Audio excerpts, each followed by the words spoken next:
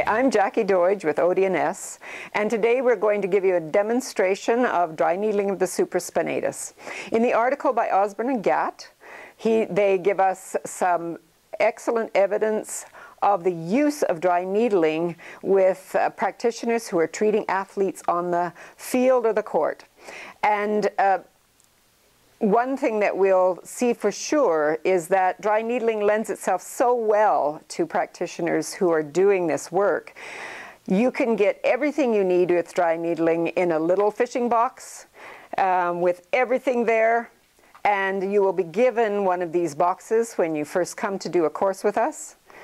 And once you have prepared your patient, let's have a look at how we do dry needling for the supraspinatus. Your palpation is important. There are always some dangers to look for. Here you have the apex of the lung, you're walking around that. You have your spine of scapula, and you know that your supraspinatus is right in that fossa.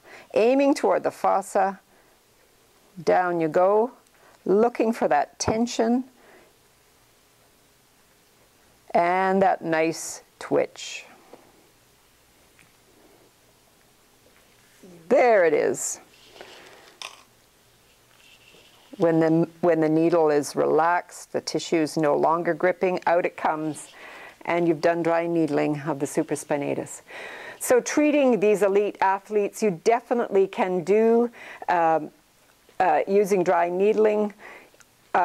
Right at the time, you can create relief of that muscle activation pattern so that people who are lifting their arms over their head will suddenly be able to do so again without the impingement caused by that trigger point, which is causing supraspinatus to be weak and tight.